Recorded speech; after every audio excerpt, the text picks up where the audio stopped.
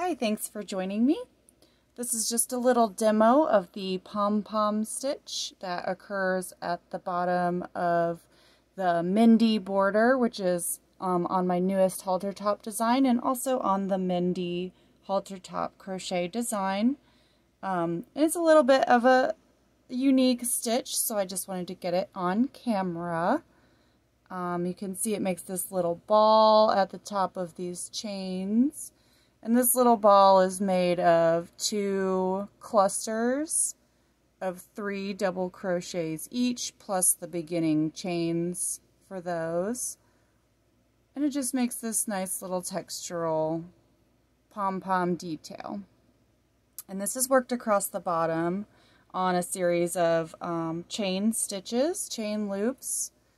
So I'll just go ahead and start off. It starts at the beginning here. You can see I've already worked a few repeats, but the repeat starts with, get my yarn sorted out, the repeat starts with 7 chain stitches. So 1, 2, 3, 4, 5, 6, 7. And those 7 stitches are the first 5 chains, 1, 2, 3, 4, 5. And then 2 at the top, which are going to become part of the pom-pom stitch. So in that second chain from the hook, I'm going to yarn over, insert the hook, draw up a loop, and then I'm going to yarn over and draw up another loop through the last 2 loops on the hook. That's the first double crochet with the last loop left on the hook. And we're going to do that 2 more times. So yarn over, insert, draw up a loop, draw through 2 loops on the hook.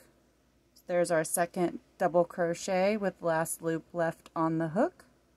And 1 more time, yarn over, insert hook, draw up a loop, yarn over and draw through 2 loops.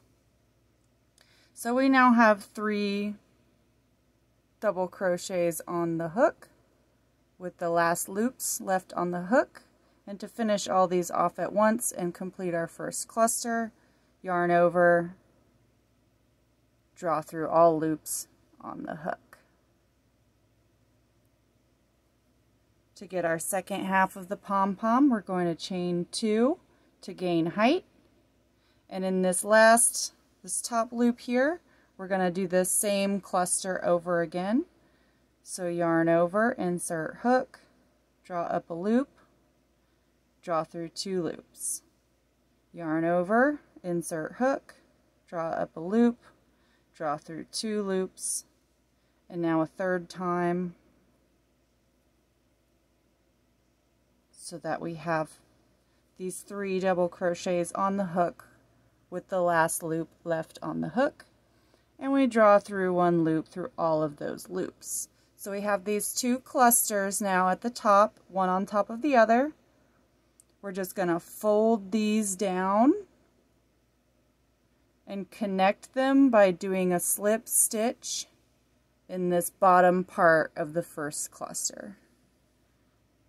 So here we go. I'm going to actually go into this chain on this side because I think it looks nicer than going into this looser loop on the opposite side.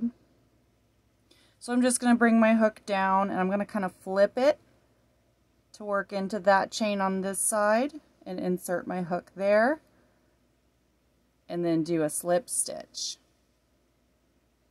And then that connects those 2 clusters into this little round ball. There's a little bit of a gap you can see in there. Blocking helps round this out and even it out, so I do recommend wet blocking this trim. But once we're done with that pom-pom stitch, we just chain 5 more. So 1, 2, 3, 4, 5 to match the other side. And we're going to finish off this little loop by slip stitching in the 3rd treble of the next petal. Slip and slip.